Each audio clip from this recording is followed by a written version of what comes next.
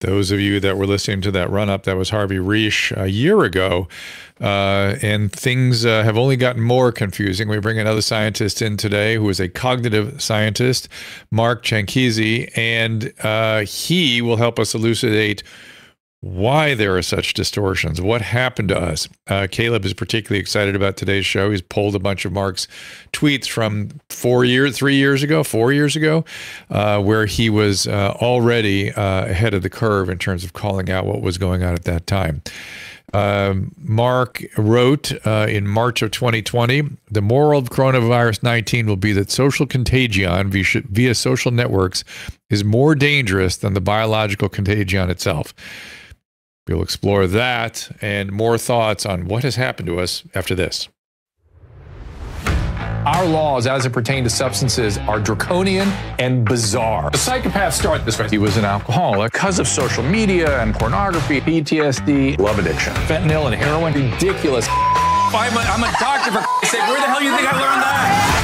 I'm just saying, you go to treatment before you kill people. I am a clinician. I observe things about these chemicals. Let's just deal with what's real. We used to get these calls on Loveline all the time. Educate adolescents and to prevent and to treat. If you have trouble you can't stop and you want help stop it, I can help. I got a lot to say. I got a lot more to say.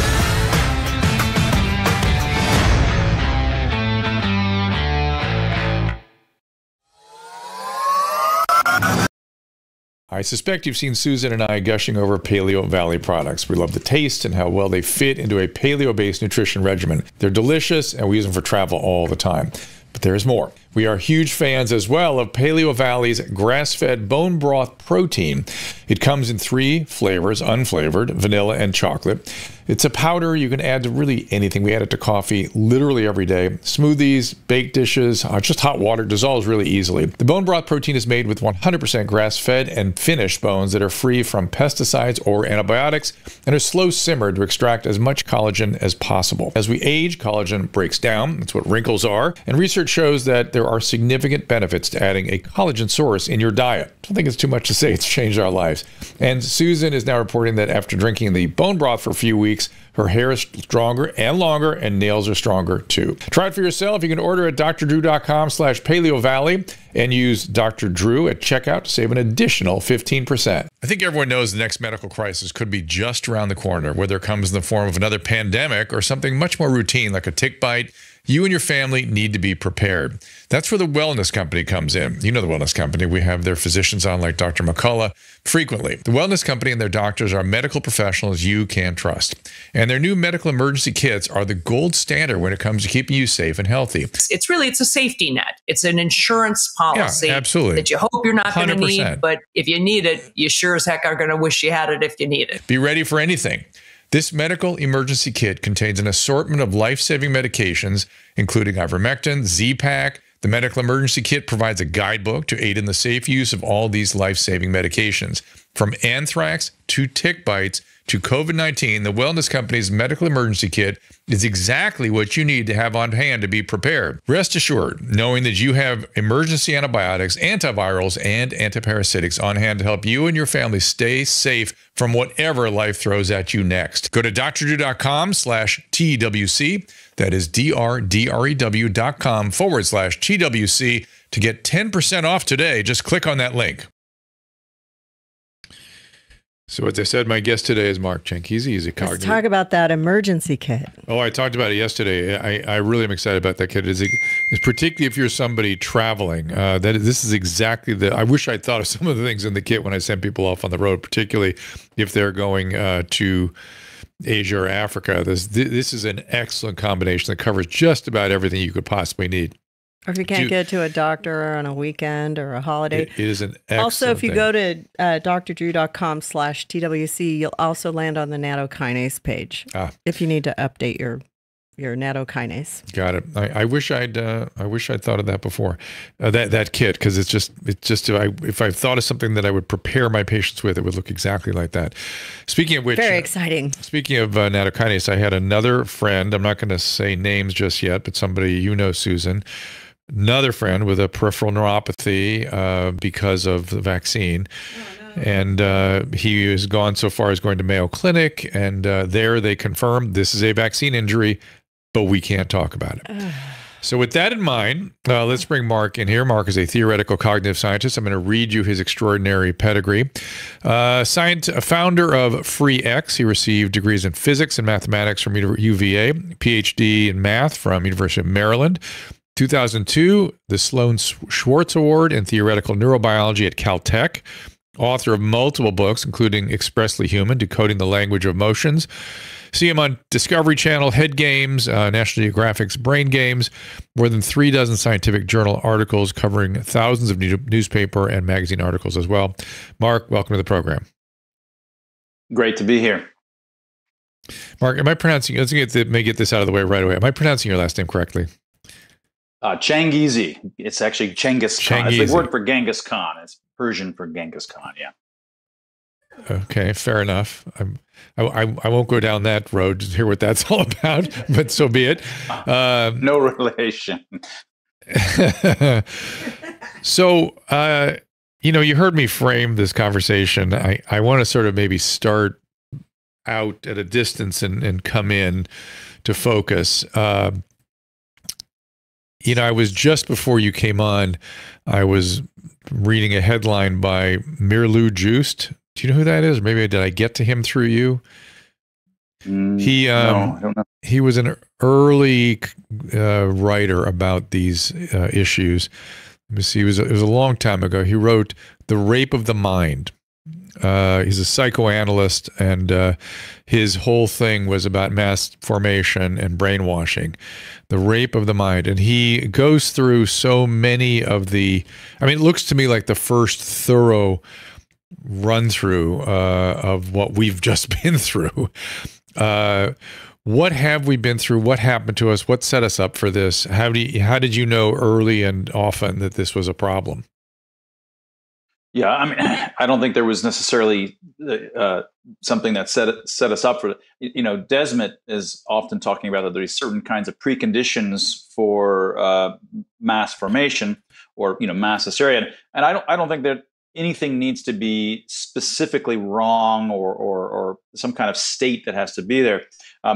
This is just a kind of virality. And all of us are familiar with virality in the sense that we're all on social media. And if you're on Twitter, you know how it works. And it's very rare for your ideas to go viral. It happens very, very rarely. Mostly you have stuff that doesn't go anywhere. But every once in a while, 1 out of 1,000 might suddenly be 1 million times more impressions than other times. And so all of the time in societies, there are ideas that are being batted about, and PR companies and marketing companies are trying to be louder and pick the right idea that will spread through. But certain kinds of ideas are potentially more likely to spread through, and those are notions of infectiousness. Anything that's fearful generally, but things that are infectious, we have a particular fear of that makes us want to react and shun other humans, and it becomes a very socially divisive. It's sort of, I call it the nuclear bomb of societal destruction in some sense, because not only are you afraid. So, for example, if it was a bunch of locusts coming to the town, and we all had to fight the locusts because they're going to eat our fields, we would all band together and kill the locusts. But when the threat is this invisible contagion that could be asymptomatically in him and her all around you, it's utterly divisive, and it taps into sort of cooties instincts that we all have. Cooties, for those that don't use that word anymore, cooties is the kind of thing that kids, when you're on in elementary school, they say, "Oh, Judy's got cooties, run from her, she's going to give you cooties." That's a very ingrained notion that humans have. Something that's pussy on the ground, if you touch it and it gets into your mouth or nose or maybe your eyes, you're infected. And once you're infected, it's potentially life-changing. And so a lot of the intuitions that people have about COVID, which was a respiratory virus, and it floats in the air and like an aerosol, a lot of our intuitions for why we did what we did were driven by our instincts for goopy, like cootie stuff, right? Masks work for goopy, cooties like stuff, right? And so that's the people's intuitions. It has to block that kind of thing, for example. And they, because they don't know about the engineering of aerosols, that's something invisible and not something that plays out that more primitive emotion. Right. So we don't have any good intuitions instinctually with this idea that there are these just floating aerosols that can hang in the room for a couple of days.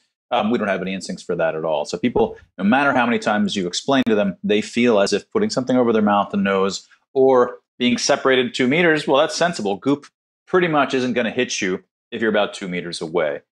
So I have this, in my Science Moment series at YouTube and at Rumble, I have this sort of 20-minute video where I walk through a couple dozen kinds of crazy beliefs COVID cult has that all sort of follow from these kinds of intuitions, instinctual intuitions about goopy cooties-like stuff, but don't in fact apply to the actual scenario with a respiratory virus. So I certainly get the instinct around infectivity and disgust. Those are extremely powerful. Really, you used 3 different words. You said feeling, intuition, and emotion, and those are, I think, 3 different things, but they do kind of overlap in the sense that it is a very primitive, deep sort of a reactivity that's automatic, comes out of our body. We pull away. We are disgusted. We change our locomotion quite literally in response to things like infecting agents. That makes sense to me. However, but go ahead. I'll let you follow. But the reason I was going to say, whenever there are righteous communities for which outgroups evolve, people that are not in on the community, they're against that community. They don't believe in it, or they're deniers, or whatever it might be. Invariably, what the community selects for in terms of how to think about the outgroup is that infectious metaphors end up being selected for in that community. Those are the things that work in terms of making them further outing the outgroup even further, making sure that people don't even hang out with them. They further distance them. So if you're not wearing your headscarf right in Iran, you are treated as potentially infectious to society. You are a whore, and your kind of behavior is going to infect the men and the women, and society is going to spiral downhill. If Jews in Nazi Germany the metaphors about Jews were steeped in infectious and virus and bacterial kinds of talk, right? Always dirty. Selected for all of this kind of dirty, unclean, infectious gets selected for the middle class, upper middle class, educated people in the Cultural Revolution in China the same way. It always ends up, in this case, it happened to be a virus, or a perceived altogether novel, disproportionately dangerous virus. But that in some sense was irrelevant. What was relevant was that there were some who stood up and said, look, I don't think this is altogether novel and disproportionately dangerous. You're a denier, right? You were suddenly a denier. Right. And then the notion of who was in the outgroup changed over time. The anti-vaxxers or anybody who argued against the mandates over time became those in the outgroup. But the in-group would evolve certain kinds of notions of how to think about them. And of course, infectiousness, of course, happens even when there's nothing infectious. So of course it happens when there actually is potentially something infectious. Yeah, when I think about words like sin, they're just sort of these sort of large brushes to paint over somebody bad. But when you start talking about a denier, they are impure. They're not a believer. They're somehow adulterated. Words like that come in very quickly. So, Caleb, put that up there, what you just wrote, what you just put up, that Mark had written in a tweet 3 years ago. Lockdowns were not common sense. They were hysterical reactions out of fear. This is another word we're using now with hysteria. Is that something you want to defend, or is that all the same thing? Well, what hysteria in this context, it means mass hysteria. It means group or collective irrationality. The individuals in a mass hysteria are not hysterical. In a mass psychosis, collective psychosis, they're not psychotic. The whole point of putting the word mass or group or collective in front is that the hystericalness, or the psychosis or the craziness comes at the level of the group. Individually, you can argue with any of these individuals all day long, and there's nothing wrong with their brains. They're super rational. They will argue in you in circles, right? They just forever. They're going to argue around and around. You're not going to get anywhere because their brains are perfectly fine. The illness is at the level of the group. What happens when there are, and this is as a cognitive scientist, but my background is sort of emergent systems, complex phenomena. And as a physicist, mathematician, we get good at understanding selection processes, as how large-scale networks select for certain kinds of things or evolve to have certain kinds of structures over time. And so, that's the kind of way that I approach all of these sorts of things. But let me just pause there, so don't keep going. Well, you brought up a large topic of emergent symptoms. So this was an emergent phenomenon, this hysteria, this mass formation, so to speak, right? It was So I mean, there was certainly Go ahead. there was a little bit of fear in the beginning, but it's not like they're running around panicked, screaming the entire time. But what happens is that under normal circumstances, I sit in my network of social relations of various kinds. Some of my social relations in the relevant sense is Dr. Drew on TV, who I didn't used to know, and some of them are actual people that I know. And I kind of get independent judgments from those folks. And so 99.99% of what I believe on the basis of the higher reputation folks around me saying stuff, right? As a scientist, maybe I've got 15 things that I know because I actually did the t-test or the statistical analysis. The rest I know just like everybody else because I was told by high reputation folks or by varieties of seemingly independent high reputation folks in my network. But when something like this occurs and it becomes super viral, and suddenly I'm hearing something extremely strange, and it doesn't just happen at once, it happens slowly. Well, this is super dangerous. Well, I think it's all together. And it all starts to beat as one, and you can suddenly hear something that's in the app. Were it not that 400 of your high reputation contacts were saying it, you would never believe it. But now you seemingly have all of these independent judgments from high reputation people saying something utterly crazy, but you're going to believe it. And I would have believed that if I was sitting in the network. I've always sort of maintained a level of aloofness because as a scientist and a theorist, I'm always wanting to remain aloof. So I'm not caught up in these sorts of the minor or major hysterias. So that was one potential reason why I think I was insulated. But I would definitely have believed, just like everybody else believed, that it was altogether novel. And every single thing that we always understood about respiratory viruses was thrown out the window. It was as if we had zero prior or a complete uniform baseline on all of the knowledge that we ever have in terms of seasonality. What seasonality? No, COVID doesn't have any seasonality. It can hit you at any time. Does it harm pretty much old people? No, everybody's equally at risk. Every single thing that we knew about respiratory viruses, about flu and coronaviruses was presumed to not be known anymore. And once you're in a situation like that, you will start to believe things that you wouldn't otherwise believe, right? And it might take years and years to develop the same kind of confidence in hypotheses that you should have believed from the beginning. And yet that kind of thing continues until this day. As well as a fear of anyone popping up and wanting to examine things. It does not feel like the same thing as an emergent. I'm thinking about fireflies that start to, light up together. These emergent properties that occur in nature. Right. It doesn't feel like that. It has a weird artificial feel to it, like as though there's some authority structure in it that these people have gotten caught up in and are the little army that act out on anyone who is impure, denier, sinful, whatever those words are. Right. Well, I mean, they definitely do, but you don't need a centralized cabal to explain this. In social networks like this, narratives form over time. In some sense, if you imagine that in fact, it's a lot like blockchain. Blockchain is a very technical sounding thing, but it's the way that cryptocurrency, Bitcoin, works. The whole point of Bitcoin is that there is no centralized ledger or list saying that, hey, Mark just gave Bitcoin to Dr. Drew. It's not in any centralized list. Instead, it's distributed across the network so that I can't say, no, I never gave anything to Dr. Drew, but it's distributed in such a way in the minds or in the computers across the world. The same thing happens for social reputation. When people are struggling with this new kinds of idea, like COVID is altogether novel, disproportionately dangerous. These things, in all the time this is happening, not just in these mass hysterias. This week, amongst your friends, maybe Doug got into an argument with Judy, and Doug was being a real douchebag, and then it'll spread around. Yeah, Doug was being a real douche. It turns out Judy was right. So what a jerk! Doug was a real jerk, right? That'll get added, and then it'll be sort of And that's just like Doug, because Doug is always doing that. And then it'll be added, this piece of sort of new gossip, to the existing history of gossip about how Doug and Judy typically behave in the environment. And so that record of Doug losing social reputation and potentially Judy raising in social reputation because of that interaction is spread across the community in all of our heads because we are all keeping track of the gossip.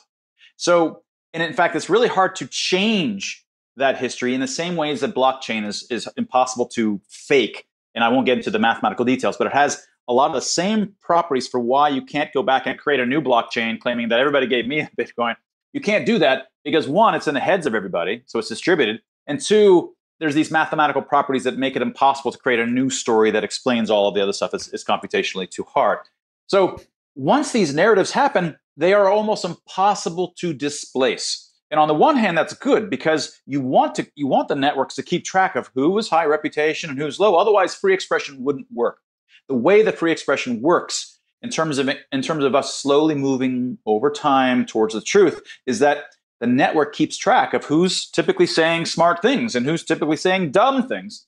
And that allows these different reputations to rise and fall. And it's distributed and decentralized. But the downside is that if it absorbs or creates a really, suite of really irrational ideas, those irrational ideas will hang around potentially until the next generation displaces them. The next generation. So are we stuck with some of these? Certainly that happens in science all the time, right? You're just waiting for the guys and the gals to die before the revolution can happen. Yeah, that is true. Speaking of science, that always has been, to me, the other buffer against these sorts of phenomena, right? As you said, you yourself try to stay above it, use rational thought, use scientific methodology, looking at the numbers even if you have them.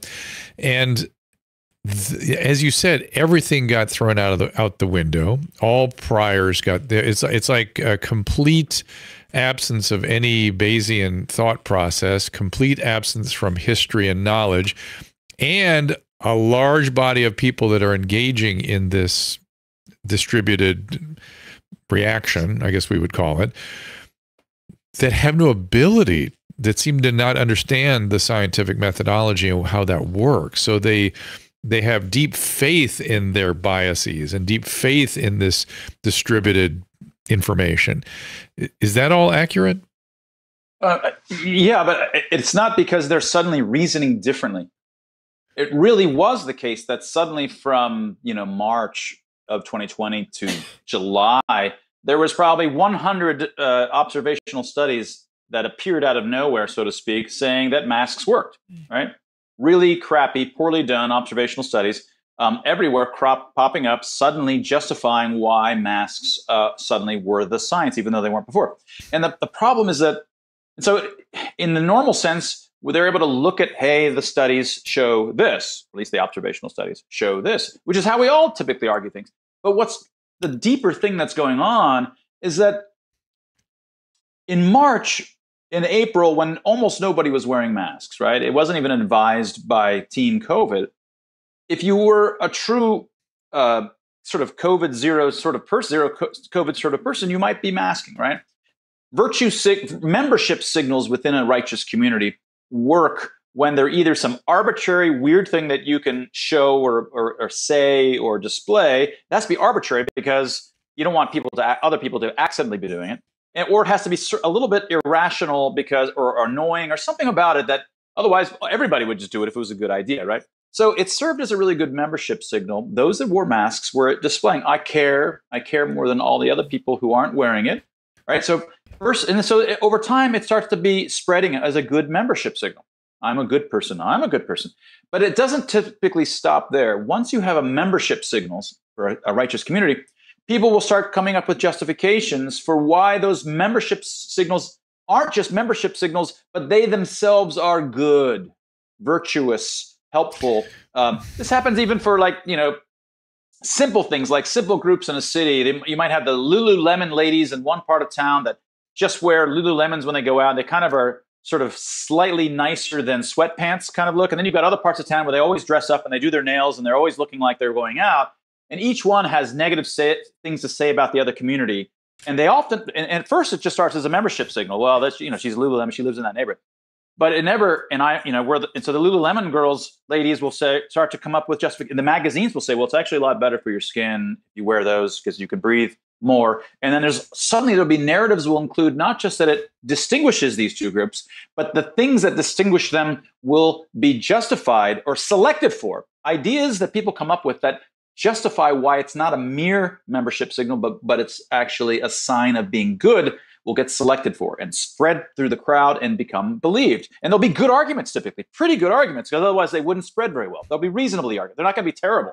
That's what happened, across the earth in terms of masks and how masks went from bunk to the science in just 2 months. To understand all these processes, you really have to understand these kinds of psychosocietal dynamics, is my claim since the start. Do you make anything of this? You mentioned something that I've made note of too, the I care thing. I understand that it's a signal for I'm good, but this is the first time I've seen grandiose caring as something, as a label that was constantly brought up about somebody who is in the in-group. I mean, are you sure? Like, we're pretty close in age. Our whole life, I'm a libertarian. My whole life was arguing, to the extent that I engaged in political arguments, it was mostly with socialists. And socialists are constantly saying how they're better than me, how they care more than me. It's the standard, so we should be used to this, right? You know what? So it might be that we have not historically had a lot of socialists here. And you're right, we do have a lot now. And that may be as simple as that it's some sort of epiphenomenon related to that movement, really.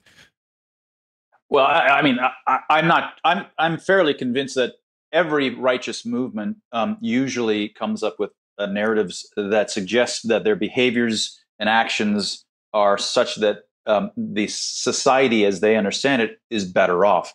Pol Pot, as he was, emptying the cities and sending them out to the villages, and 2 million people died or whatever, and just a few, a very short period of time, believed he was creating. He believed he cared more. He cared so much that he was going to do such extreme things to show how much he cared. I think all of these things are going to have notions and just justified on the basis of how much they care more than you. These things have been a recurring phenomenon through history, have they not? Yeah, this is just another case. But the difference is we were connected to the internet, one whole Earth. So it suddenly became spread everywhere. Would you be willing to take a couple calls if people are interested in asking you questions? Yeah. All right, let's do this. I still have some more questions. I want to talk a little more on the freedom front a little bit with you. And I also want to dig into something you glossed over very quickly, just if you can give us a little more on, you were talking about emergent phenomenon and how it's you were talking about Bitcoin and how it's computationally too hard to describe why a new system can't emerge. I was just a little curious about that, if we can do a little sketch on that to help us understand that a little better. Does that sound okay? Are you're saying right now, or you were going to say there's someone that's about to ask a question related? Oh, yes, sure. We're going to take a break. I'm going to have you do that when we get back, and then we'll take questions. All right, be right back after this. I want to share with you a teeth whitening system that goes beyond merely enhancing your smile. Primal Life Organics Real White Teeth Whitening System offers convenience and rapid results without harsh chemicals. Light, blue light for whitening, red light for gum and oral hygiene, and you can just do both if you wish. Works naturally, promoting gum healing, tooth remineralization, gives you a brighter and a healthier smile. Again, no peroxide involved. Consistent usage yields remarkable results. Take this opportunity to transform your smile and at the same time optimize your oral health. Aim for 5 times a week for the best outcomes. Discover more about this remarkable teeth whitening system and other products at drdrew.com/primal today. That again is drdrew.com/primal. Be sure to use that link for 60% off. drdrew.com/primal. Do it today for 60% off. There are 3 steps to great looking, glowing complexion in the summer. Of course, apply sunscreen, stay hydrated, and use the amazing skincare products from our friends at Genucel. Most retinol creams are not recommended for sunlight, but Genucel's Ultra Retinol uses a powerful plant extract retinol. It's an alternative called bakuchiol, which helps the skin stay hydrated, smooths out fine lines without harsh side effects, and it is safe to use outside under your sunscreen. Genucel works so well, you can see the results in this unplanned live moment on our show when the Redness Repair Cream repaired my skin in just minutes right before your eyes. And Susan and I love Genucel so much, we created our affordable bundles at up to 72% off of our favorite products at genucel.com/Drew. And just for the summer, every subscription includes a customized summer spa gift box, absolutely free. I know I'm a snob about the products I use on my face. Everybody knows it. Every time I go to the dermatologist's office, they're just rows and rows of different creams. And then when I get to the counter, they're overpriced. All kinds of products that you can all find at genucel.com. See what's in our bundles. Get ready to show off your summertime skin. Go to genucel.com/Drew. That's genucel.com/DREW. Genucel.com/Drew. And remember to use the code Drew at checkout for extra savings. Temperatures are soaring across the country, but do not lose sleep over the record-breaking heat. Say goodbye to hot, restless nights with soft, breathable, temperature-regulating bedding from Cozy Earth. Susan and I love them. We were so excited to tell you about them. In fact, we have them on our bed right now, and the Cozy Earth sheets made such a difference. We got back from our trip and delighted to have these sheets. They're made from super soft viscose from bamboo that helps regulate temperatures and keeps us comfortable all night long. Plus, they're durable, machine washable, come with a 10-year warranty against defects. It's no surprise that Cozy Earth's brand has been featured on Oprah's favorite things for 5 years in a row. They are now one of my favorite things too. I want you to try these out for yourself. I am excited about a special deal that Cozy Earth is offering on our show today. My audience can save 40% on Cozy Earth bedding today. Just go to CozyEarth.com, enter our promo code Drew at checkout, and you will save 40% right now. Try them for 100 nights. If you don't sleep cooler and love them, send it back for a full refund. That is CozyEarth.com, promo code DREW. Speaking of Primal Life, just for the mic's heated up, Susan gave me a birthday present. She stole my sonic toothbrush, and she just replaced it with a birthday present. I appreciate that. Happy birthday. Yeah, you paid a fortune for one that I traveled with that I don't like nearly as much as this one. So thank you for this one. You know what's cool about this is they don't get all gooky, because the Sonic Cares, they get all full of it's got a smooth brush and it doesn't get all caked up. That's what I love about it. I have not. And also the brush is really cool. I like. It's made out of charcoal brushes. Yes, something. it's lovely, and I wouldn't know about the getting caked up because somebody stole mine. I never had a chance to find out if that's how it works. I also like their tongue scraper. Before we bring Mark back, I want to remind people that are listening to Twitter Spaces that you can raise your hand, and I'll bring you up. I see some requests for questions there, and make sure you unmute the microphone in the lower left-hand corner of your screen. But just raise your hand. You push the mic button there to be seen, and here's a little Caleb's cartoon about how this works. So, Mark, before the break, we were talking about. Yeah. Go ahead. You want to say something? Go ahead. Well, there was something that you had mentioned earlier, and I thought it might be more interesting to talk about, or at least to mention. You said it's important that we stay evidence-based and behave like scientists on this. And I've struggled with that. Of course, I've often argued against the supposed science on masks, saying like they don't work, the lockdowns wouldn't work. That one of the things you showed was this 15 sort of tweet thread, and arguing against the science that was put forth. But here's the problem with that. The problem is that suppose that suddenly next week they come up with a mask that actually works, right? Then all of us have spent 3 years arguing that masks don't work, and we were right. But then suddenly they come up with a mask that works, and they go, okay, now what's your counter argument? Now we could still say, well, there's still all these downsides, and you haven't done a full cost benefit analysis. They go, aha, we have done a cost benefit analysis, and it turns out, and they've dotted their T's and they've done everything. They've handled 25 possible downsides, and they've handled it all. Now, what are you going to say then? The anscer I'm going to say wear masks. I'm going to say wear a mask. That's right. And they will say, that's what I'm going to say. That's right. Well, I mean, I wouldn't say that. So my argument is like, no, I'm not going to wear a mask because you don't have the right to tell me to cover up my face. We have civil liberties, and it is up for individuals. Just because you believe there's a perceived emergency doesn't justify you violating civil liberties en masse. And if you start down the path of just poking holes in their evidence, then if suddenly they can actually get good evidence for these new draconian interventions justified by perceived emergencies, well, you've implicitly, in some sense, admitted that it would be okay. And my main driver that in addition to arguing sort of the psychosocietal phenomena, is that, no, what matters, so back to Pol Pot. I could have argued at the time to Pol Pot, who's emptying the cities and sending people out to villages. I could say, Pol Pot, I had a whole group of folks, and we did a cost-benefit analysis about whether this is in fact good for society based on even your standards or our shared standards. And in fact, it will actually be worse. There's going to be more, whatever. And it's going to be much, much, much worse. And we did all of these careful RCTs to ensure that, no, none of that matters, right? You don't have the right, Mr. Pot, to empty the cities for your ingenious scheme to save the world, right? Same is true for all of these. And so I often think the central point has to be that emergencies don't justify civil liberties violations. Civil liberties are for the emergencies.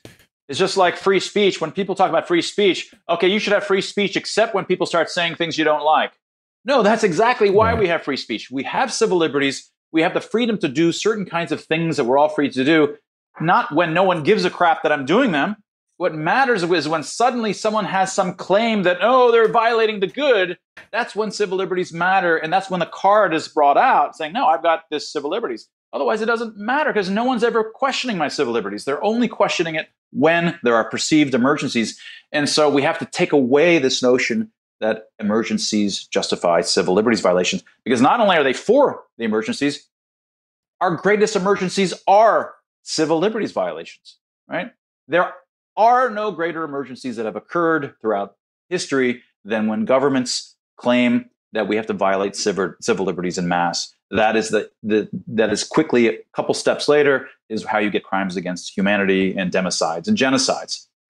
And it's a positive feedback loop. Once they start violating civil liberties en masse, well, they invariably mess things up and cause emergencies, real emergencies, right? Which justifies violating civil liberties en masse. And so, it's a positive feedback loop, right? And finally, just on this thing, you don't even have to concoct emergencies. Emergencies are always there. There's always some bloke or some gal, or some 4 blokes or gals that need your 4 healthy organs. Metaphorically, at all times, there are real emergencies. The government doesn't have to concoct one. They're always there in that sense.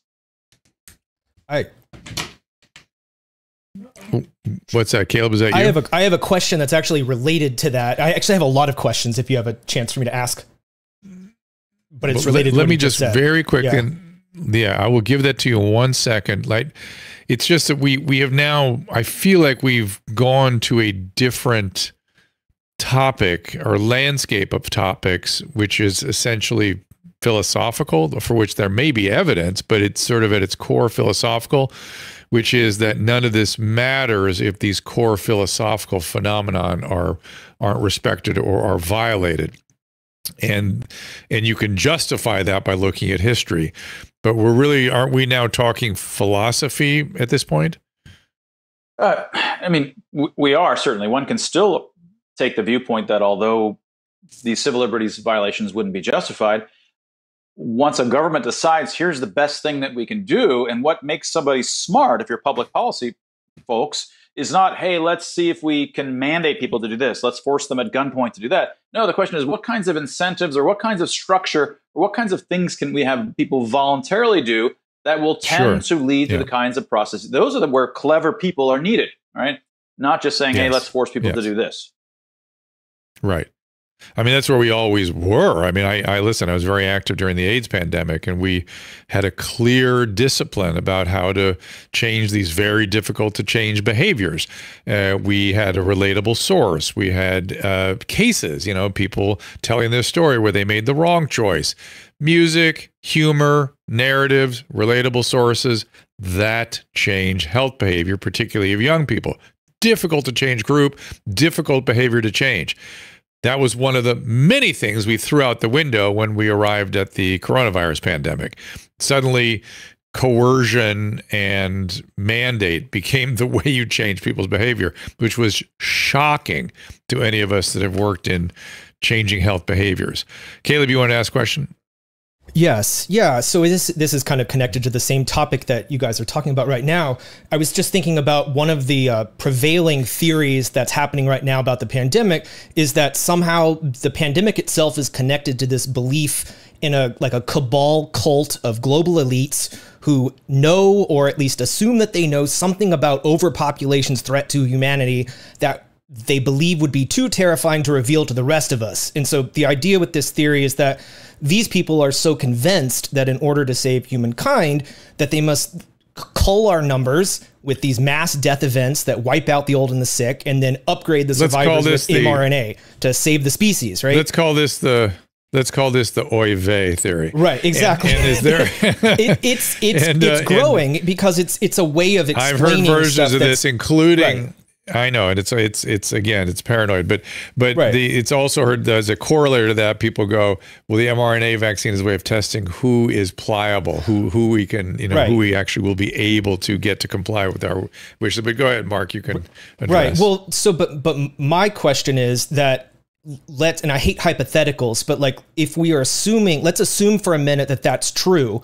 Would these people have any ethical standing at all to keep the rest of us in the dark about what's really happening if they're convinced this is the only way to save humanity? There's no way they're going to convince everybody lightly, so now they have to trick us, basically. Why don't we ask the different more... Go ahead. Well, yeah, I mean, you're asking, suppose it's true, which I don't at all think it's true. I think it's totally not. You're saying that then would we have what? The ethical...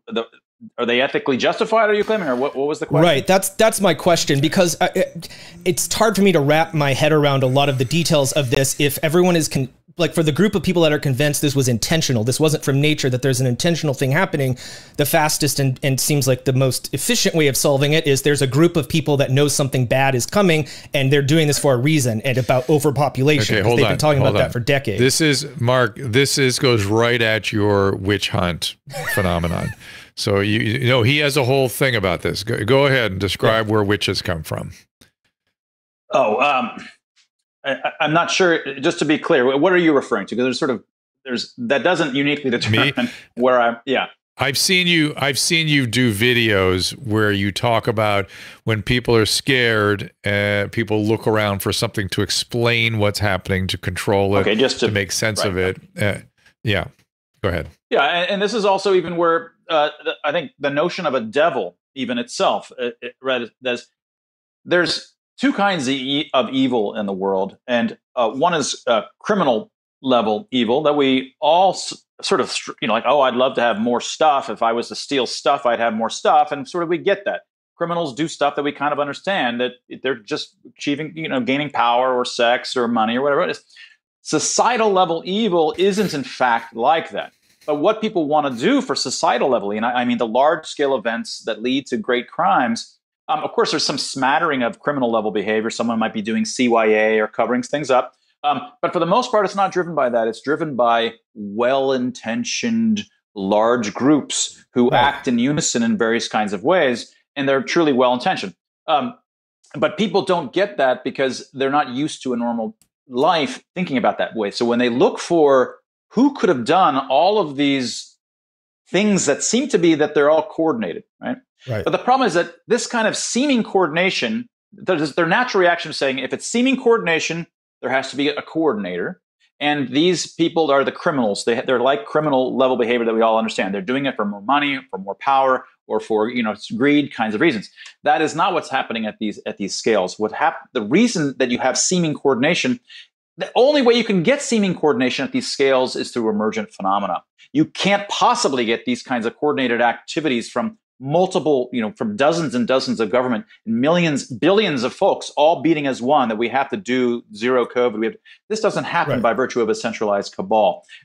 But the regular, normal human way of thinking, unless you've spent years thinking about emergent phenomena and evolutionary kinds of selection processes, these are not simple things that you have intuitions for. Instead, you're just saying, oh, there's a cabal that must have done this.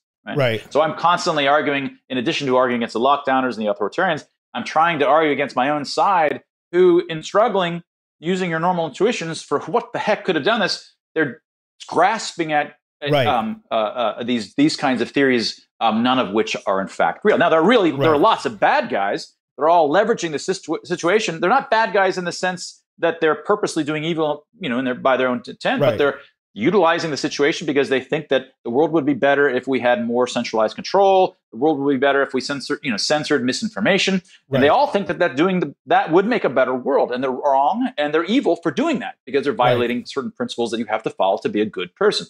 So these are the kinds of things that I'm often arguing against. But there is no centralized cabal that has had this plan for 20 years. And that's a deep kind of human fallacy to think so. And so it's basically just our brains trying to form a construct of rationalizing what's happening and trying to blame it on one source when it's probably, hundreds of different sources and everyone's taking advantage of a situation. That's right. And it's like a Ouija board. Right. Or it's like Bitcoin. But like another thing, intuition is Ouija board. Even with 4 people playing Ouija board, you've got, 8 hands when you're playing Ouija board. It's a little spooky sometimes, especially you get in that mood that you're communicating with some dead person. But you often don't really have sometimes maybe one person sort of is a little bit bossy and they might make it. But usually no one's being bossy when it works well. Right. But imagine you've got 1 million hands of varying sizes. Some are pushier hands, is like the WHO, and some are, there's all different, but it's all happening at once. You're still just like when we play Ouija board, going to imagine that, it was this, was this dead guy that he was actually moving it. That's what you want to be able to say. But it wasn't, right? Right. And so I'm guessing it's, in a roundabout way, the answer to that is that they have no moral standing. Like even if that theory, hypothetical that I said earlier, even in that case, it's not right. We have civil liberties. Is that what you're saying? There's no instance where. Sure. Because right. Well, let me ask it a little more globally. Sure. They're wrong. Yeah. Which is there's this new phenomenon I have seen and have been subjected to that sort of I sort of put under the title of "You can't handle the truth."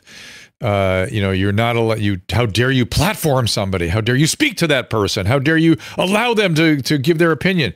This is the craziest thing of my lifetime. This is the #1 crazy thing that I've seen through COVID, which is this feeling that because I don't agree with or like what somebody is saying, they must be silenced. Anybody that speaks to them should be silenced. Anybody that talks, it's just the oddest thing in the world to me. But it sort of goes under the intuition of people can't handle the truth. What is that? Where'd that come from? Do you have any idea? Well, I mean, this isn't new, right? I mean, even in college, I remember, conservative speakers were coming and they were being shouted down. This is 1988, right? This is a long history. And of course, it ramped up. It got worse in the 2000s and 2000. We've seen this for a long time. What people seem to think is that it's a privilege to let somebody speak. It isn't a privilege to speak. It is. You are putting reputation at stake. You're potentially putting yourself at risk when you speak. So, for example, suppose that I don't like you, and we're playing poker, and you come up and ask to play. But I say, no, I don't want you to play. No, I might want to play because I want to take your money because I don't like you. And this is what happens in the debates and discussions in the public square when there are folks that I disagree with and I think I'm right and I think I can argue them under the table. I want them to come onto the playing field because I'm going to be able to show everybody how wrong they are. They will lose social reputation. Those chips will come over to me. I will take them. Right? It is a liability. To have free speech is a liability. You are risking social capital every time you speak. In fact, our emotional expressions evolved for this. The more that I'm confident when I'm arguing with you, or the more that I'm disdainful of of how confident you claim to be. I say, no, you're not. Both of those push more chips on the table so that if it turns out that I'm wrong, I lose a lot more. If instead I'm not very, I show humility, I'm not really sure, Dr. Drew, or I say, like, you seem to be making a really good point, so maybe you're right. Then if it turns out you're right, I'm not going to lose that much. All of our emotional expressions are all about modulating this kind of poker game that we're playing with social capital. So you don't want to stop people that you disagree with from speaking. You want to use this as an opportunity to humiliate them, right? I just did a science moment last week, just 2 days ago. Cancellation versus humiliation. it kind of feels like a similar kind of thing, but it's not. Cancellation is about taking someone's voice out of the public square. You're trying to prevent that voice or that idea from ever being discussed.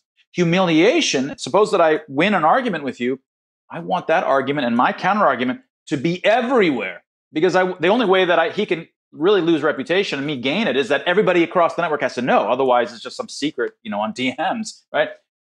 Humiliation is consistent. In fact, it's part and parcel. It's part of the very functioning of free expression and how it moves towards the truth.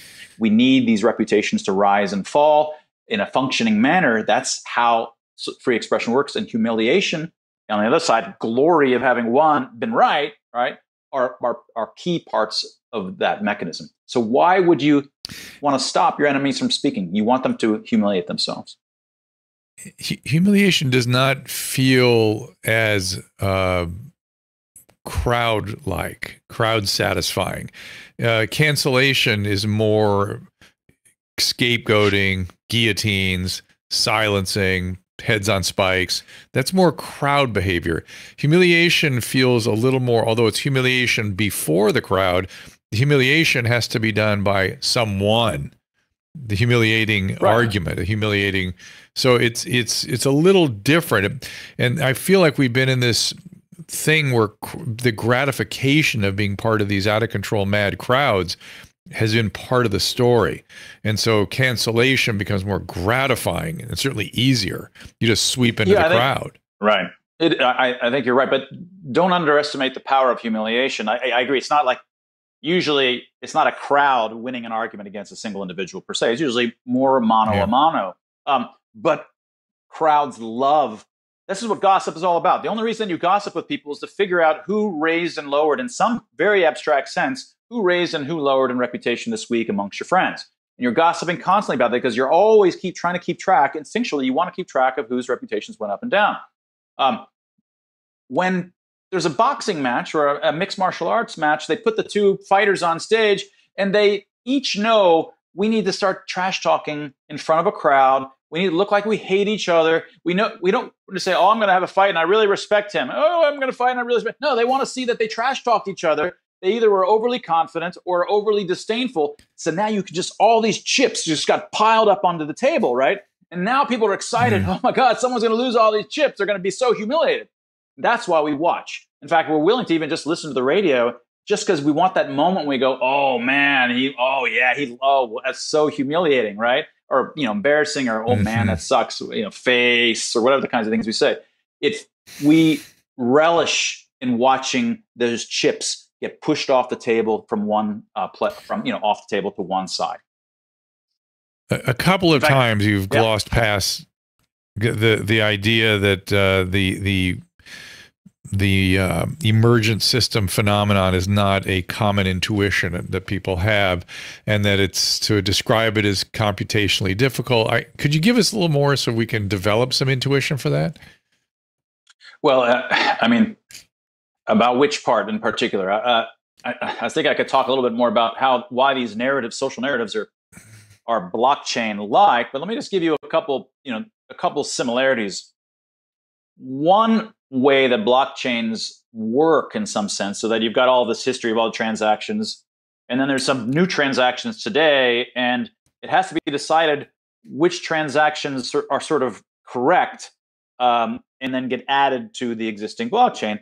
And one way to ensure that people are not being funny about it is that there's a voting kind of process, and it's called proof of stake. Those who own more Bitcoin, say, have a greater vote in terms of whether this is a truthful new sequence of things or transactions that occurred this week. Well, proof of stake is just like being in a tribe, and those who have higher reputation are the ones that you're more likely to believe in terms of what happened in terms of the last day, in terms of who raised and who lowered in social capital. You're more likely to trust them than the person that has no reputation. So they have a bigger vote in some sense about what really happened. You go, oh, okay, I trust them. So now I realize that Doug lowered in reputation. Similar kinds of processes. There's another process that happens in blockchain is called proof of work. And in some sense, the group that wants to add the new sequence of transactions that occurred today or whatever has to do a whole computationally difficult task before they're allowed to do it. It's really computationally difficult, but it's really easy to tell that they've done it. Well, this is the same thing. We have people in communities and tribes that are the gossip queens or kings. They're just so good at creating stories that summarize not only what happened this week, but sort of connects it up to past things and makes it super explanatory. So like, oh, I get it. Yeah, that's what he always does. Oh, that's because he once did like Susie. And so because of that, that totally explains it. They come up with these sort of spin narratives that make it a lot easier to remember. And it's really hard to do, coming up with highly elegant explanations that add the new gossip to the old gossip chain. But it's really easy to tell when it's done well, because you go, oh, I get it. Right? You can really tell how easy it is to do. So it has the same kinds of mathematical properties in this way as does proof of work. So this is just a couple examples as to how that leads to these social narratives that are highly stable, highly impervious to being mucked with. And that's good because you don't want people to be able to lie about their reputation, but it can also be bad when you have an ill narrative take shape. Caleb, I know you were very excited about Mark coming in today. I wonder if you have other questions. Yes, yeah, I actually do. I was just so impressed by going back on your tweets from 2020 and seeing that you've been saying this stuff from pretty much day one. I'm just trying to think of where to begin with my questions. I'm thinking about, so I grew up in a very religious household. Everything was black and white. It was good or evil, and that was it. There's nothing in between. But then when I got older and I left the farm and I started meeting more people, I found that what most people know, everything is a spectrum. And if we actually want to change things in humanity, literally left the farm. Literally left the farm. Literally moved from the farm to Los Angeles, and now I moved back south. So I spent 20 years in one, 10 years in the other. So I've seen both sides of this. But it's the thing that I've found is that if we want to make changes to humanity, and instead of yelling all these talking points back and forth, then the vital thing is for us to step into the shoes of our opposition and assume that their intentions are good, and then try and fight their distorted worldviews by challenging them on the same ground. And so right now, though, that just kind of feels impossible in a way, because everyone is just fighting from this place of constant anxiety and fear. Like I think about, transgender people. They don't want to go back to being beaten in the streets, so they're not going to budge an inch about bathrooms. Immunocompromised people, they don't want to go back to being stuck indoors all the time, so they want society to keep masking. Conservatives think that if we allow abortions for rape victims today, then tomorrow there'll be abortions at 9 months. When the other side isn't even asking for any of those things, but everyone is acting like people are intentionally evil and must be stopped always at whatever cost. So how do we approach these really complicated minefield topics without the conversation just blowing up all the time? Yeah, I mean, a great question. I mean, I certainly try my best to do that. The way that I feel like, to the extent that I feel like I've done better than some that I see around me, is that I've always tried to remain, again, aloof. I've tried not to, sometimes where I see the greatest anger are the folks that have decided that they are on the right and they identify as on the right, or they identify as a Trumper or as a DeSantis person. And right now on the right, they're constantly like basically throwing little Molotov cocktails at each other constantly. They like hate each other, right? Right. I've never gotten to the point where I've on left or right, much less within the right, and right now I'm more associated with the right because they happen to be on the, on the liberty side on this COVID stuff. Right. So I just kind of having a level of aloofness. So I'm hated by the left because that's associated with the lockdowners. But now I'm hated by the right because, and I'm sure there's tons of people, oh, Mark, he's a total shill because he doesn't think that, and there's 12 different pandemic kind of these crazy ideas. They're all different, but right. They're all of these. He doesn't believe there's a centralized cabal. He's controlled opposition, right? And so they hate me as well. And so, and I'm more pro-choice, or like I'm not really either. I think it's 8 weeks, somewhere around there. I don't know what the right. It's a fuzzy. There's no way. There's no right thing. It ain't one day, and it ain't 8.5 months either. And so I'm not really either. So trying to maintain yourself out from these righteous groups allows you, I believe, to keep a clear head, and you then can be hated by everybody. Right. But how do you have true. Right. I mean, actually, there's some truth to this.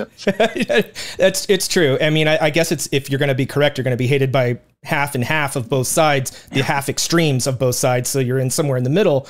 That seems to be the problem a lot with this show as well, is that Drew has very nuanced views. Both sides don't like that. The extreme and loud people on both sides do not like that. And something that I've learned after, my wife actually taught me this. I've learned some things after being with her for almost over a decade now. And it is that whenever somebody needs to calm down, the worst thing you can tell them is to calm down, because that's just going to inflame them even more. That's the worst possible thing you can do.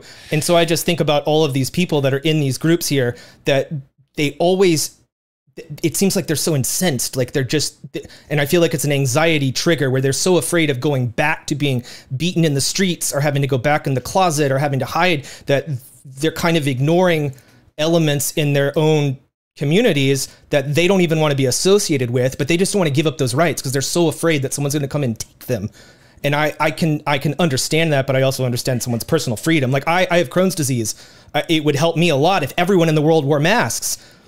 I would never expect anyone to wear a mask, because that's their right. I take on the risk of my own problem. Well, yeah, supposing they worked, even if they did, but it's, that's where I start to think, well, how am I going to have these conversations with my friends? Because I have friends who are very, very rational, transgender friends of mine that I've known for many, many years, that want to distance themselves from the current movement and what's happening now, because they think we are going to lose all of the rights that we've fought for, because everybody is giving the microphone to this small group of crazy people that just keep yelling really loud, when most of them just want to be left alone. Like, people just want to be left alone to be free to do what they want. And it's difficult to have a conversation, because if you bring up any nuance of a slight restriction or anything there, it almost seems like I can understand why they get so upset. Because if you voice taking 1 inch of a right away from someone that's fought for decades just to get there, they're going to be afraid of losing all of it. They're going to be afraid the whole house of cards is going to come tumbling down. So I don't even know where, that's what I guess what I'm asking is, like, how do you have these minefield conversations without blowing it all up? Yeah. I'm a little flat-footed on that particular question, although in some sense I'm involved in this daily on Twitter, but I haven't really encapsulated a nice suite of principles. But I'll tell you one thing that is helpful as a classical libertarian, as opposed to utilitarian. Libertarianism is almost nothing, right? That central core, that kernel, it just says, don't violate other people's civil liberties, or just don't attack anybody unless you're being attacked. And I get how to flesh that out is all these complexities. You can argue for years about these sorts of things, but it's super small. Now, I also can be utilitarian subject to that libertarianism and say, I think you should, let's say, raise the utility subject to not violating civil liberties. But when I just have that core, I don't really get into fights with most people, because the other stuff is a little bit secondary. But a lot of people who have a full utility, I think you should, I've got this ingenious scheme, and I think the world should follow my ingenious scheme. And someone else, well, I've got this other ingenious scheme, and I think that would make a better world. I have different standards for what my schemes are, and different ways of implementing, or the same standards but different ways of. And so now, because utilitarianism has an opinion on every damned thing, right? By necessity, consequentialism or utilitarianism has an opinion on everything. Right. So you're going to be arguing about every single thing. You just can't be relaxed. So if you want, having a laissez-faire philosophy like classical liberalism allows you to be laissez-faire, that's great. Okay, you want to do that? I don't really get it, whatever. But fine, I don't care. Just do it. And I think that kind of staying aloof and then having a philosophy that's inherently justifiable, in my opinion, but also just keeps you aloof and not giving a damn, is the best way for people to get along. Yeah. Right. Well, for sure, that's the evidence. But I keep seeing this strange grandiosity. The I care is a grandiose statement. To care at all about what you think or what you can tolerate, or I mean, it's all very grandiose, and it's grandiose to want to tell people how to live their life. The most mysterious part to me is the people that want the power, the authorities to tell them what to do. When people sort of are gratified by that, that's confusing to me. But there's something else. You've said there's no preconditions for any of this. It's just in the human sort of system, at least the cognitive system. But I don't know that this feels like that this is a little different thing. Do you know what I'm talking about, Mark, at all? I'm not convinced that it's qualitatively different than all of the other sorts of things like this that have occurred. I think there's always different icing in each of these, and people have trouble often seeing past the icing. In fact, I'm half Iranian. My wife is Iranian. My dad's Iranian, and the Iranian community in America has gone through this kind of thing. They went through the Islamic Revolution, where women, in the 1970s were, just in bikinis and walking around in Western attire. And then 2 or 3 years later, suddenly this kind of new cultural norms and notions of righteousness, and it being policed on the street by regular people, and of course, and occasionally it's sort of the military, the secret police or whatever, but just the people on the street are after you, constantly encouraging and enforcing these kinds of edicts, right? So you might say, I've seen totalitarianism, I've seen a sudden rise of this new narrative of this new righteous thing, and seen suddenly everybody lose their rights. But when COVID happened, there was zero difference between this community, and there's other communities you can point to, around too, that have experienced their own. But when it was a new collective madness of leading to a different kind of righteous notion, it was as if they had no learning curve from the one that they had already experienced. So I think it just ends up feeling different. The icing seems to hide it. Especially if you are in it, right? They themselves fell in it. They were all, just, you can't come to the party. My wife got kicked out of a particular group because she refused to get vaccinated, and she was she was persona non grata, right? They were engaging in all the kinds of behaviors they would have, they left Iran for. Okay. So I want to hang a little lantern on that and put a little light to it, is that you're saying that you've seen the mass formation develop spontaneously as an emergent phenomenon in your country of origin. And you came here, as many Iranians did, having witnessed that.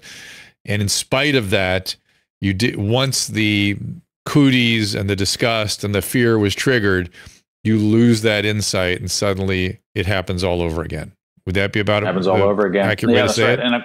Yeah, and of course, they themselves probably didn't fall in the first one very strongly because they're the folks that left, but they fell fully in this one, and they're of course unable to see the kinds of things that we're talking about at all. In fact, anyone who's like that watching was a lockdowner probably doesn't even understand what we're talking about. Right? They just think it's gobbledygook. They go, "What are you talking about?" Is that cognitive dissonance? Is that some cognitive distortion? How do we understand that? I think cognitive dissonance is like a minor version of this, where I built up my own personal narrative for Mark about why I did what I did, and I really did it for that, whatever.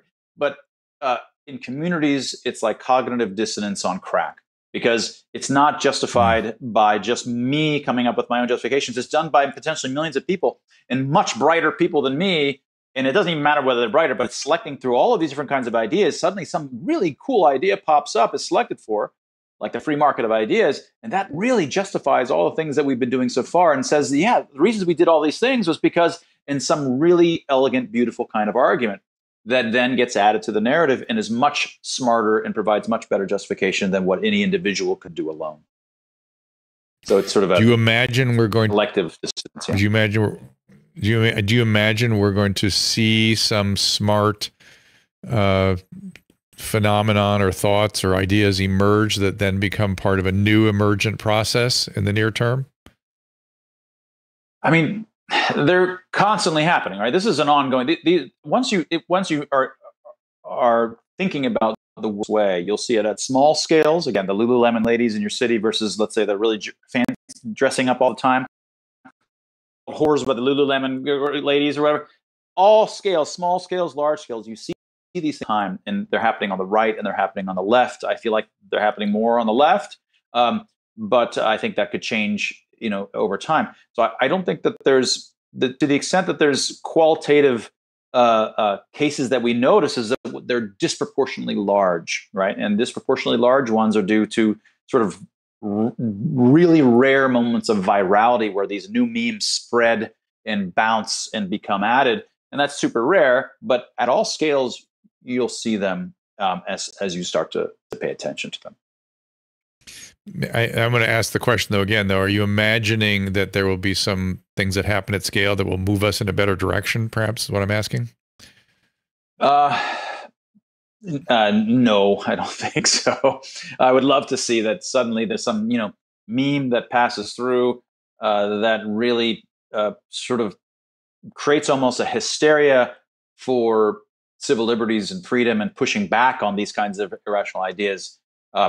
In some sense, this is things like that, or like the trillion-dollar question: is there ways of structuring society freely, structuring society, or doing things that can motivate or make more probable memes that are going in the right direction in terms of freedom. So those are the kind of things that we think about at the Free Expression Group, FreeX.group, is how to understand these kinds of phenomena at scale. And are there ways of potentially making tweaks here and there freely without any authoritarianism that could help encourage these sorts of mechanisms in the right way so that they're not prone to becoming ill like they were in March of 2020. And is it your experience in the Iranian Revolution that made you a libertarian? No, I don't think so. But I do have to say that one of my first experiences with collective hysteria was being an Iranian. I was 1979. I was 10 years old, and the revolution happened, and suddenly it used to be Iranian rug stores, Iranian carpet stores. That was everywhere. The next day, they all became Persian because the thought was like Americans don't really know what Persian, and they don't realize that Persian is the same thing as Iranian. So a lot of them switched to Persian. They went with the word Persian, which was sort of different sounding. And my parents came to me and says, "Mark, you're not Iranian anymore. You're Persian," if they ask. And every night on TV, everywhere that you would watch, Iran was the enemy of America. And to this day, that narrative, notice, is still there. It hasn't budged. I mean, yeah, the mullahs have no credit for why it should have changed, but nevertheless, it is strongly there. No one even knew what Iran really was in 1978. Seriously, the average person would have had no idea what Iran was. Today, whether they know much about it, they know it's the enemy of the United States, right? And so I saw that behavior change, that sudden gestalt. Iran is now an enemy, and that's just part of the social narrative of the West, or at least the United States, since then. I remember back in those days, we knew the Shah. Everyone knew the Shah of Iran. Yeah, that's right. Which was no picnic, but right. I'm sure. But yeah. Right. Susan, anything questions on your front? Has anybody told you look like George Clooney? Oh, that's good. That's nice. I think nice that compliment. if you're young, every guy that's sort of in his 50s or 60s and a little bit of white, they all look like the same guy. And if you're chubby at that age, then you're Santa. So I think that it just shows that we all become the same person. That's hysterical. Caleb, I want to give you last chance too. My other questions are very long, so we'll have to bring him back. I have a bunch of other. Yeah, I was so impressed just clicking on there. I'm like, wow, it's on the record here. You saying in March of 2020, predicting exactly what was going to happen, and nobody listened. And I wish they had. You were spot on. I think Drew said the same thing. Who said the same thing? I did. Yeah. Oh yeah. Yeah. Of course. Spot on. Yeah. Anybody who stood back. I got a couple things wrong. It looked to me at the time like the press was trying to create the hysteria, like they were driving it, and they were insistent upon it. I mean, New York Times. We know that's true now. New York Times editorial board demanding lockdowns. Why do they even have a place at the table? When do they suddenly experts in non-pharmacological intervention in medicine? Why did anybody listen to them? And it was constant. There's no question. If I hear words again, like what were those words they used? Staggering numbers. 8 people sick. Staggering, and then God, what was the other word? Yeah, but they're not counting all the people who are dying from the vaccine. Mark, did you get canceled on Twitter?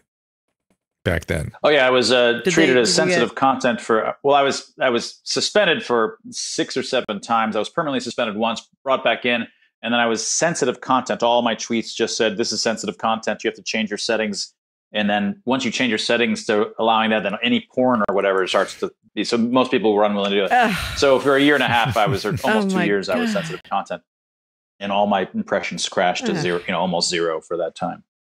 But yeah, the media has its role. But remember, these things are loops. The media frightens the people, which demand action by the politicians, which demand action, which the reporters are hyping, which scares the people. And these things just go in loops and loops. And if you go all the way to the back to the beginning, it's just like an avalanche. An avalanche, you could throw one little micro dot that starts and hits something, which hits something else. Which the dot, there's no cause. There's no one cause. The cause is that the mountain, the conditions of the friction of the mountain, or the density of the rocks. These are the kinds of things you have to talk about to understand really what's going on. And it's inherently a holistic kind of description, not a billiard ball one.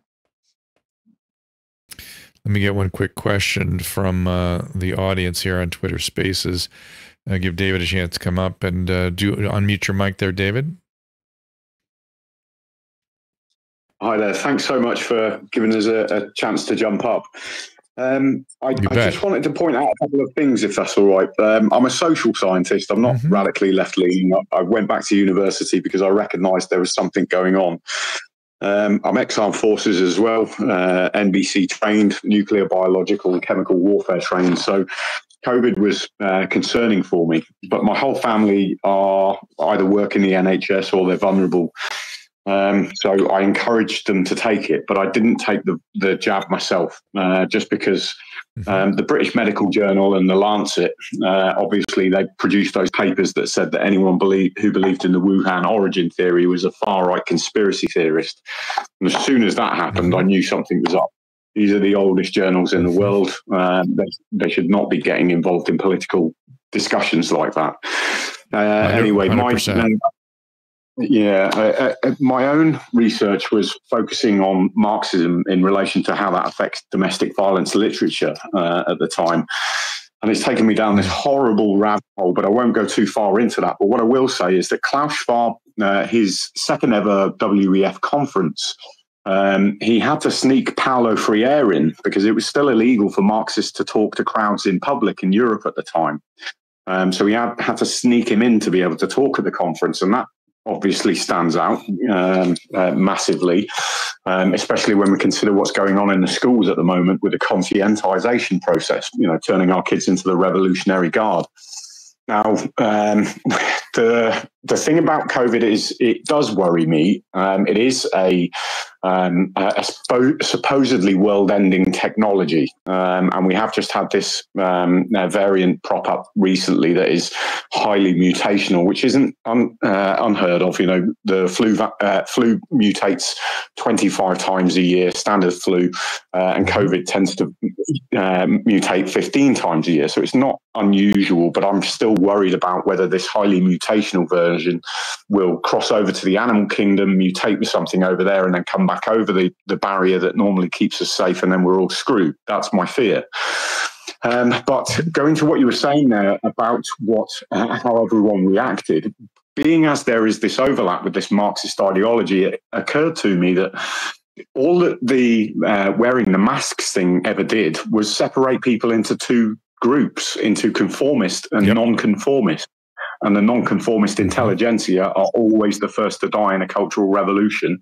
And now we're in a cultural revolution. So I wondered what you thought about that. Mark? Well, definitely the masks and a vaccine became sort of proofs of political purity tests to get into anywhere, right? They were membership signals and eventually sort of evolved to be virtuous or good in themselves, but they also served as political purity tests. And so a lot of, the idea that these things, doesn't mean that the individuals enforcing them at the restaurants or wherever it might be were thinking to themselves, oh, we're doing a purity test and this way it keeps the Trumpers or whatever out. But it's being selected for in part because it serves as a political purity test.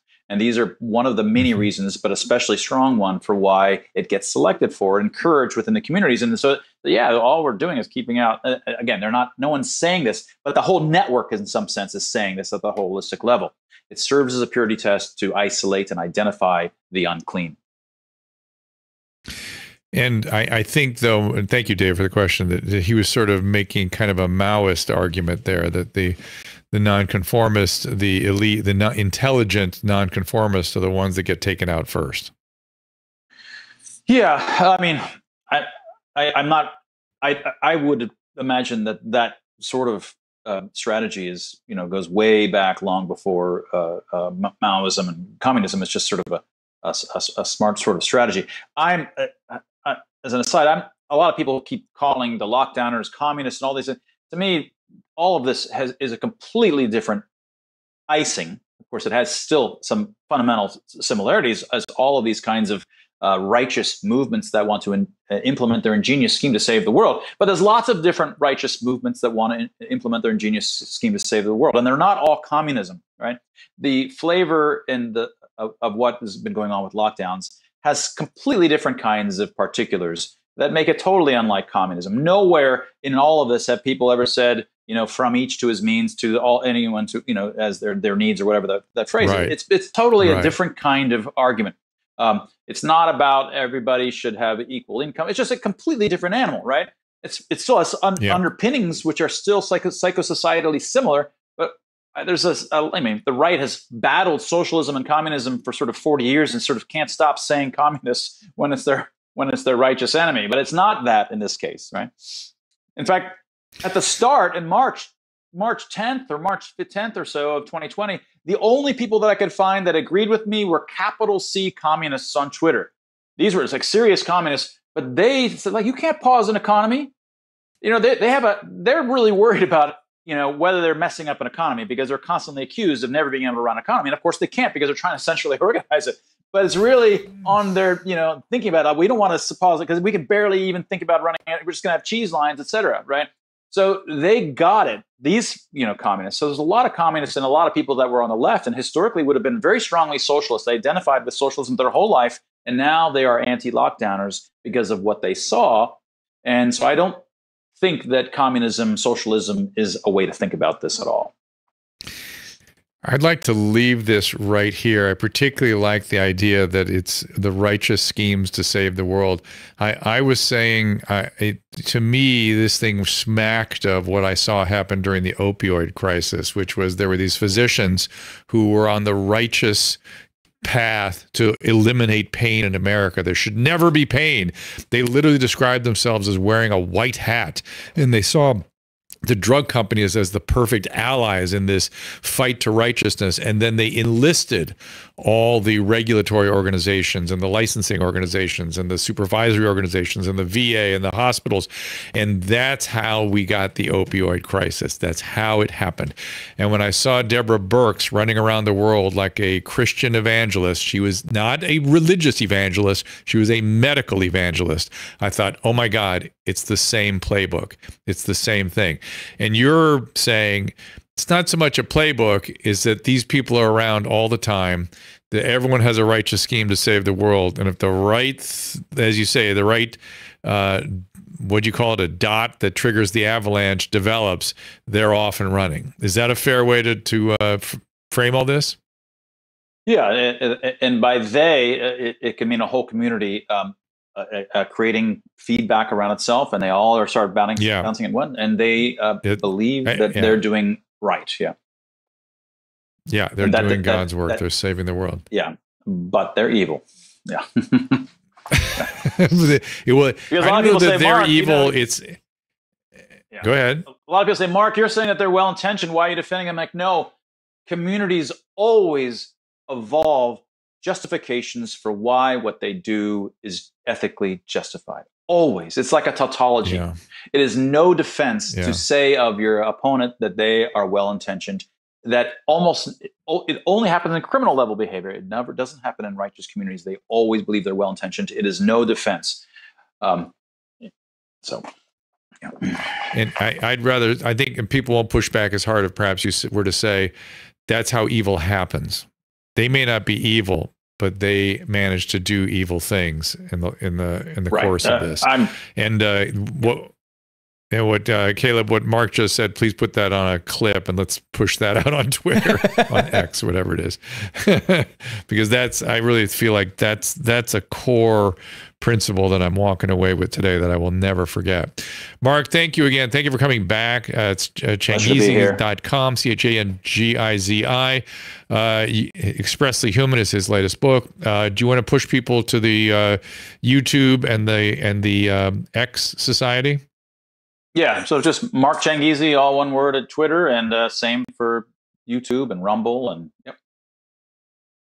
Oh, all also right, I have Loofwired. I started a magazine, Loofwired, like being aloof. A lot of this is about being aloof, but just loof, Loof, wired.com, trying to take on Siam and Discover Magazine and Wired that have really failed us as outlets. Great. Thank you, my friend. Hopefully see you very soon.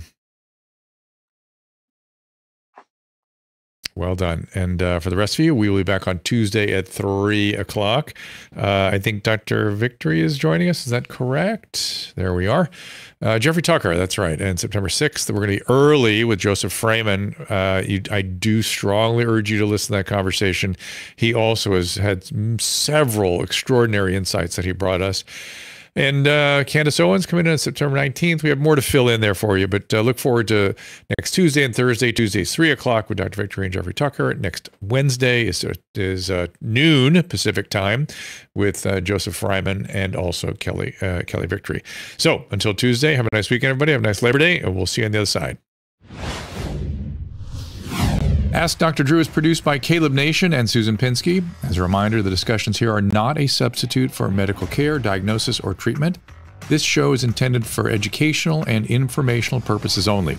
I am a licensed physician, but I am not a replacement for your personal doctor, and I am not practicing medicine here. Always remember that our understanding of medicine and science is constantly evolving. Though my opinion is based on the information that is available to me today, some of the contents of this show could be outdated in the future. Be sure to check with trusted resources in case any of the information has been updated since this was published. If you or someone you know is in immediate danger, don't call me, call 911. If you're feeling hopeless or suicidal, call the National Suicide Prevention Lifeline at 800-273-8255. You can find more of my recommended organizations and helpful resources at drdrew.com/help. Anything I can do to increase my load size? How many times have we had this question? I'm a 30-year-old healthy male. Even when I don't a day or two, I shoot pathetic small loads. Is there anything I do to increase it, or do I just have to accept it? Thanks, piss on me, beat me. Bet I'll be coming up in May. Hydration, levels of stimulation, prolonged stimulation, delayed ejaculation. All these things could increase it somewhat, but as I've explained many, many times, really, as much as anything, it's the size, the volume that is stored in the not in the balls. In the liver. Not in the liver. I don't know why I'm blanking the name of this. Show me the epididymis. No. Epididymitis? Show me the prostate and testes. Semivesces? Just the vasi deafus. No. Just get me a. There it is. Yeah, the semivesces. No, to the right. Yep. There we are.